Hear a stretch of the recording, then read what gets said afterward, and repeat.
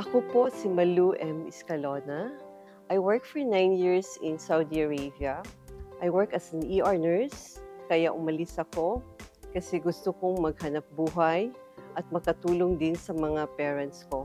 Doon ko naranasan na ang hirap pala magiging malayo sa pamilya. Ang hirap pala pag maging nurse ka doon, especially in dealing with the patients, mga pasyente natin na hindi natin kalahi. Sa dami naming problema doon sa labas, at least meron kaming maaasahan.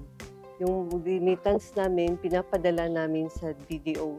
Malaking tulong namin sa mga Pilipinos kasi noon, padala lang namin sa mga kasama namin na uuwi sa Bohol or uuwi sa Maynila.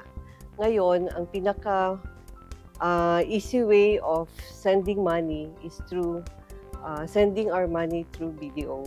Now, I'm a farmer. Meron akong livestock, vegetables. I'm a learning site of ATI. I am also an instructor and a trainer of school of organic farming like TESDA.